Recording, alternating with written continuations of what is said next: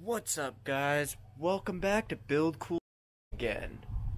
Today, it's back to work on my bike, my 1978 Sears and Roebuck Freespirt. And in this episode, it's time for paint.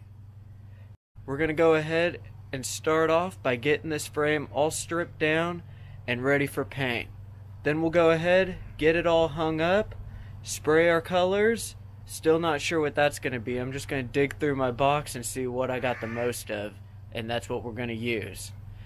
So then hopefully once we get it all painted, we can get it all put back together, and who knows, it may be running this episode. But before we get started, let's go ahead and smash that like and subscribe button so we can keep on building cool. And while you're at it, be sure to turn on that post notification bell so you get notified every time a new episode drops. So with all that being said, let's get started.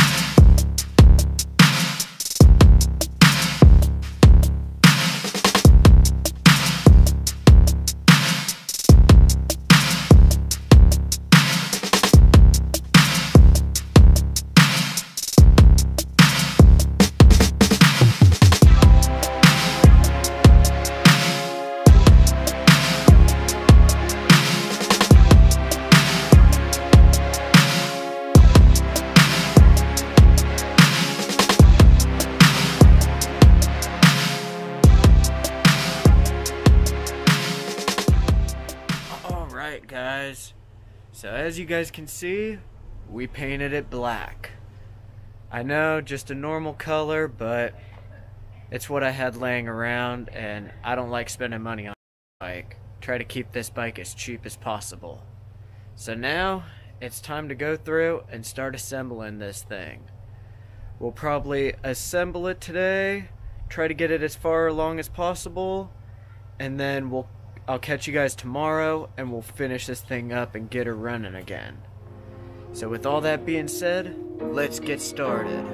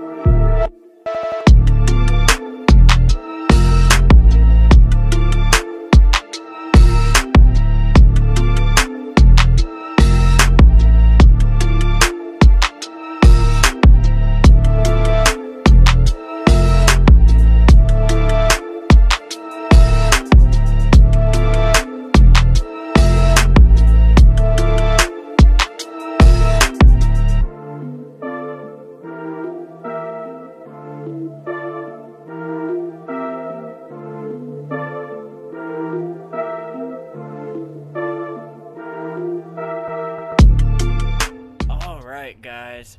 So after a long day, she's pretty close to being ready to run. She still needs the gas tank and fuel line hooked up. She still needs the wire harness hooked up. Still needs exhaust. And I think we're going to go ahead and make a custom seat for her. But I think that's just going to be a wrap for this episode. That way we got plenty to do next episode instead of trying to squeeze as much in. This may be a long episode, so I think it's best to just call it here.